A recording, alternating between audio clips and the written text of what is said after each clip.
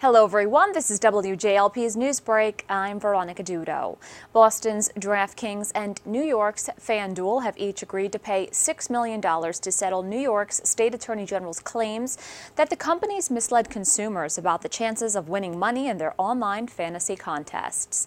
The search is over for Charlene Quigley, a well-known backup dancer who has worked with several stars, including Beyonce, Rihanna, and Jamie Foxx. The 32-year-old was reported missing from her New Jersey home. North Bergen police say she has been found and that she is being treated at an undisclosed medical facility.